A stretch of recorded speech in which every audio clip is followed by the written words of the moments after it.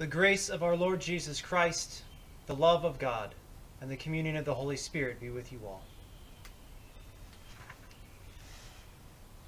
Siblings in Christ, on this most holy night, when our Savior Jesus Christ passed from death to life, we gather with the whole church throughout the world, across time and space, in vigil and in prayer.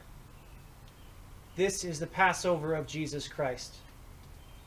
Through light and the Word, through water and oil, bread and wine, we proclaim Christ's death and resurrection, share Christ's triumph over sin and death, and await Christ's coming again in glory. Let us pray. Eternal God, in Jesus Christ you have given the light of life to all the world.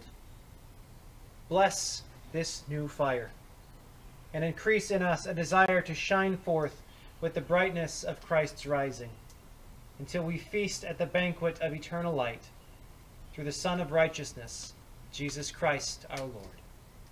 Amen. If we were together in the church, we would light the Paschal candle, a reminder of the presence of the risen Christ among us, even in this dark hour. Because we don't have a Paschal candle, I will invite you to light a candle in your own space, and I will do the same.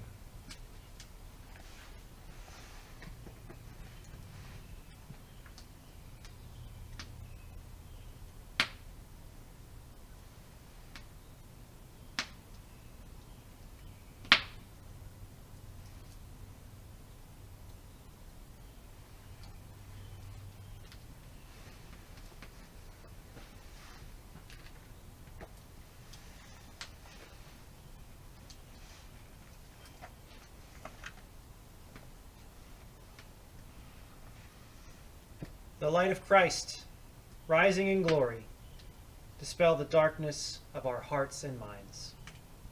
Thanks be to God. Rejoice, all heavenly choirs of angels. Christ has conquered. The risen Savior shines upon you. This is the night in which the true Lamb is slain. This is the night. This is the night in which the children of Israel were led through the sea. This is the night. This is the night in which all who believe in Christ are renewed in grace. This is the night. The holiness of this night restores joy to those who mourn and humbles earthly pride.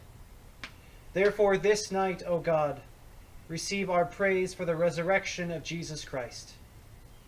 May Christ, the morning star, rising from the grave, shed light on the whole human race. And we pray, O God, preserve and protect your church, giving us peace in this time and forever. Amen.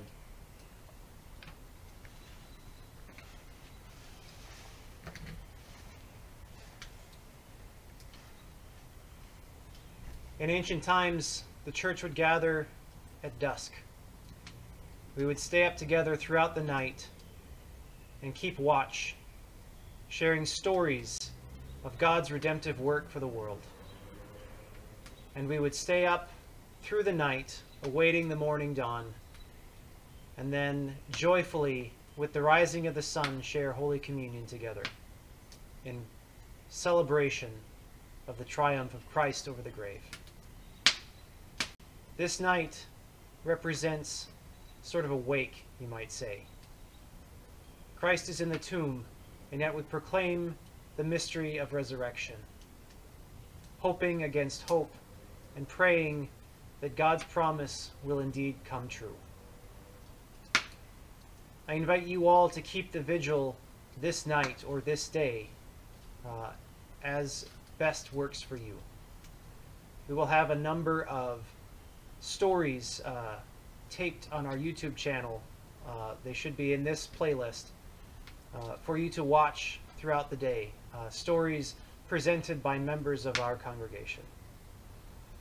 There is also in your Easter Vigil bulletin a suggested schedule for keeping the vigil throughout the day, all the way from when you wake up to even the very stroke of midnight.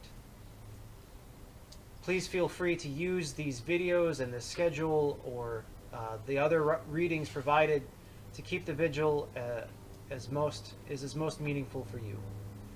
But please join us back here for the live stream at 7 p.m. where together we will reaffirm our baptism, which is what unites us in the death of Christ and gives us hope in resurrection. All of Lent, all of the 3 days, is a celebration of baptism. So that is the centerpiece of our gathering tonight. Often when we celebrate the Vigil, we will end with communion, the first Holy Communion of Easter. But tonight, because we have the flexibility to do something else, we're actually going to keep the Vigil a little bit more traditionally. And we're going to wait through the night, whether you're sleeping or up praying or reading, and then we're going to join together in the first Holy Communion of Easter in the morning at 9:45. So I hope that you can arise with us then and celebrate the resurrection. Also, this candle, if possible, I invite you to keep burning throughout your vigil.